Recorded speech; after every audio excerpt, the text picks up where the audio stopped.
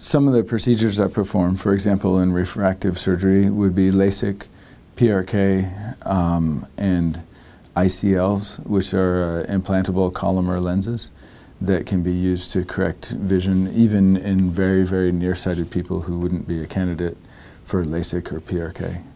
I also do cataract surgery and refractive lens exchange, which is very similar to cataract surgery but can be used to correct vision in people who don't already have a cataract.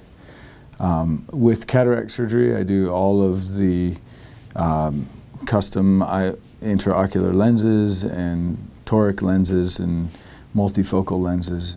I do cornea transplants, both full thickness and partial thickness cornea transplants.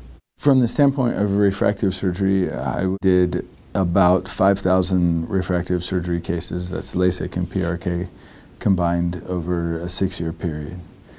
So I'm very experienced with those procedures and have had really great outcomes.